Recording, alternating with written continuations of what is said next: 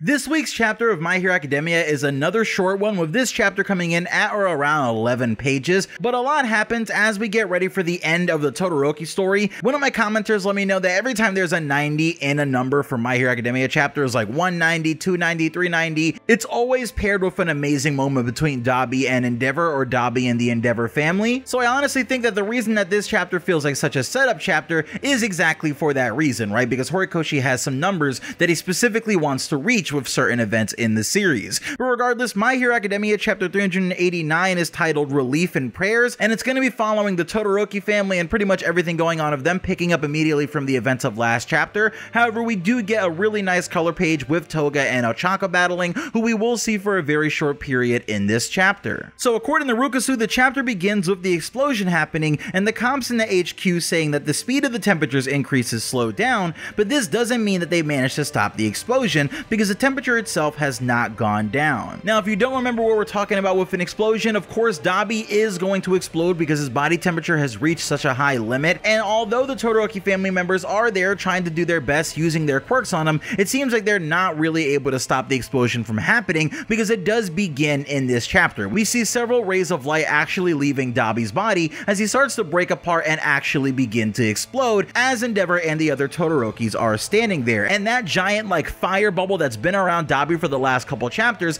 actually starts to expand and grow even more as we see light shafts spreading from all around it. We see Rei, Fuyumi, and Natsuo using their ice to protect themselves, and then it cuts to Dabi's point of view as he's looking at Endeavor and thinking, everyone is looking at me. Oh, so that's how it feels. If it was such an easy thing to do, then why didn't it happen sooner? And Dabi, of course, is thinking this as the entire forest around him is literally getting blown away. We see trees flying in the air, evaporating into a fine ash, as Natsuo, Fuyumi, and Rei all stand on pretty much the outer edge of this giant fire bubble, using all three of their quirks together, all shooting out ice at Dabi to try and cool him down as much as they can. But at this point, it's really become just a battle for them to defend themselves, as their ice isn't necessarily reaching Dabi all that much anymore, since he is kind of in the air of Endeavor, and now all their ice is more so being used to block them from the massive power of this fiery explosion. And on the page where Dabi is thinking about how easy it is now that everyone is actually keeping their eyes on him, we see Dabi actually making a really calm face, at least in his head, as he looks at Endeavor, who's like an inch or two away from him, right in front of him, taking the full brunt force of Dabi's flames. And on the page, we see the flesh from Endeavor's face is literally being blown away, right? It's being burned off and flying off in the distance behind him, because of course Endeavor doesn't have the benefit, like everyone else here, of having an ice quirk. It's at this point where we see Dabi, who's been barely holding himself together this entire time,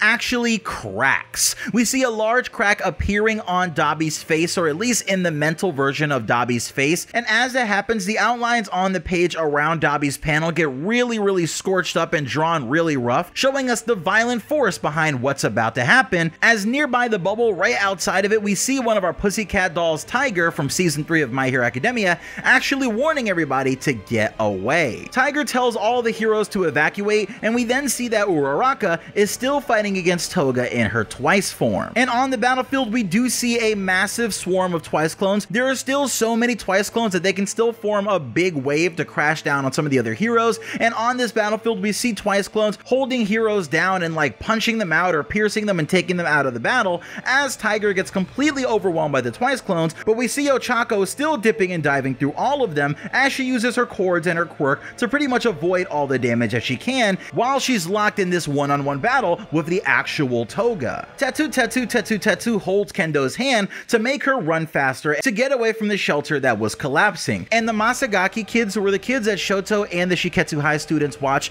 during their remedial license arc training, are all actually being held by many different UA robots, and they're all looking at a tablet watching the battle live as it's being recorded by a nearby helicopter. And it's important to note that everybody is freaking out in this chapter, right? Everyone is absolutely trying to get out of Dabi's blast radius, but it seems like the only people who aren't freaking out at all, who literally aren't scared whatsoever, are the Masagaki kids, who remember Shoto from his remedial license training and think that he definitely has all of this in the bag. And as we cut back to the giant large fiery bubble around Dabi, we actually see that helicopter helicopter that's in the air, providing the camera feed for those young ones who are actually watching on their iPads. And in the helicopter, we see the one reporter who spoke to Endeavor during My Hero Academia Season 6 with the quirk that gives her really strange fingers, and at that time, she was complaining about how one of her family members was actually lost during the battle against the villains, with Endeavor telling her, hey, watch me, we're gonna bring this all back, you can count on me, the #1 hero at that time, and her really not feeling like that was enough. But now she actually is on scene in her helicopter, watching Endeavor as he struggles to save all these people from the massive fiery explosion that's about to happen from his own son, watching Endeavor actually put everything on the line and living up to that name of the #1 hero. Elsewhere, far away in another shelter at another one of the hero program schools, we actually see the boy who screamed during the Endeavor versus High-End Nomu fight, who was nicknamed Can't You See a Kid and pretty much became the poster boy for being an Endeavor fanboy, and that hasn't really ended despite all the controversy that Endeavor has been through in the series, because we see that the boy is still wearing his textbook sort of Natsuo scarf that he has, but he's also now sporting an Endeavor tracksuit that looks just like Endeavor's old costume. On the page, we see Can't You See a Kid has actually gotten a little older, and he puts both of his hands together and actually starts praying for Endeavor and praying for the heroes to win this battle. And it's here where the chapter does a big point of view shift as we actually go from all the heroes and all the people that are in Japan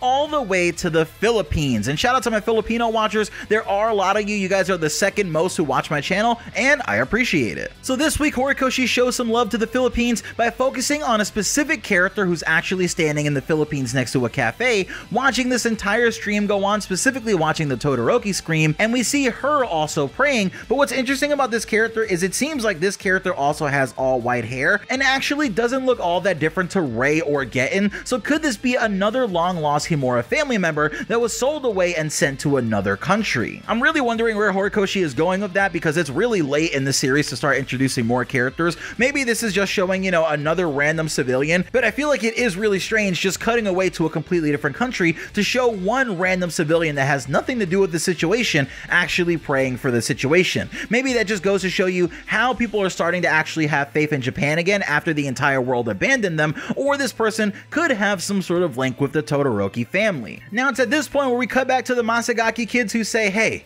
it's okay, we still have 5 PP Man, which is a nickname that they have for Shoto. And the chapter then cuts to Shoto and Iida actually flying rapidly at the speed of sound, probably on their way to Dabi's area, as we see them literally just blitz past a small home with a tree, and as they go by it, we see that everything in the area gets frosted a little bit by the sheer cold being let off by Shoto and Iida, as Shoto uses his ice quirk to actually create a construct for one of the first times in the entire series, as he makes a fighter jet of ice around Iida to pretty much stabilize his running and let them go as aerodynamically fast as they possibly can, but also to cool Iida's legs to make it so he can actually last the journey all the way there. Now this is a really interesting ability from Shoto at the very end of the series. It seems like he's awakening his quirk even more and more, because this is something that we saw Getten able to do against Dabi in My Villain Academia's arc, but we've never seen Shoto doing stuff like making a jet out of ice or making different things like that out of ice, so who knows if he's going to start busting out ice dragons and all sorts of mythological stuff like that, or if he's going to stick to more modern day stuff like cars and street lights. Either way, as Shoto and Iida finally hit the speed barrier, we see Shoto holding his hand against his chest, activating his Phosphor ability, and it seems like Shoto finally arrives on the Dabi battlefield, because at the very end of the chapter we get a nice double page spread of Shoto finally unleashing the ability from his chest, actually breaking all of Iida's armor that was wrapped around him, and it seems like he's getting ready to jump off of Iida's back right into the battlefield with Dabi. So next chapter in My Hero Academia chapter 390, it doesn't seem like we're on break by the way, we're probably going to see the final conclusion of the Todoroki family story. If you're still looking for something to watch after this spoiler video, go check out my many shorts that I've done on My Hero Academia recently. We recently covered the new volume for My Hero Academia volume 38 and who's on the cover, and there's a whole bunch of trivia and a lot of stuff from the My Hero Academia spin-off manga Team-Up missions,